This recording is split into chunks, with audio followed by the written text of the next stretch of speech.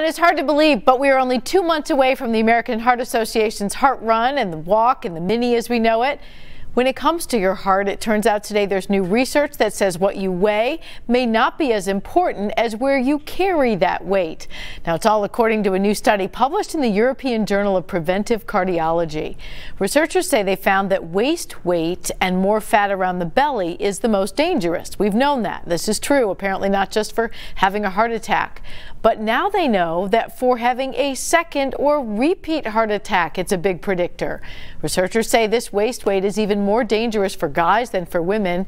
And since you cannot spot reduce, meaning lose weight in one area, getting off the couch doing any movement is the best way to lose this. It's one of the reasons the American Heart Association now has a program called Couch to 5K as they're gearing up for the Heart Mini.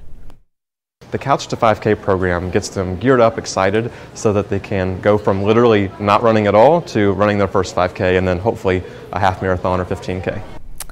That Heart Run and Walk, March 22nd this year, and you can join that Couch to 5K program by visiting a link on our website. We have it for you at local12.com. Kyle?